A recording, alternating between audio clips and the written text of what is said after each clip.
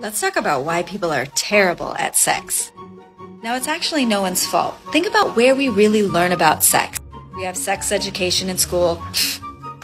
We hear about it from our friends who are just as clueless as we are. And we watch pornography, which, let's face it, while exciting, it's not real. Nowhere in our society do we learn about pleasure-based intimacy. It's all performance-based. We have sex to either have a baby or have the big O at the end. But pleasure-based intimacy can last for days. It's about the way you talk to each other, the way you touch each other, the way you tease and tantalize. Learning to draw things out, and before you get to that place of explosion, you stop.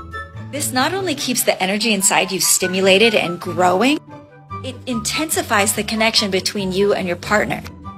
Now, this is called tantric intimacy, and you can look this up online or follow me and I'll help guide you through the process.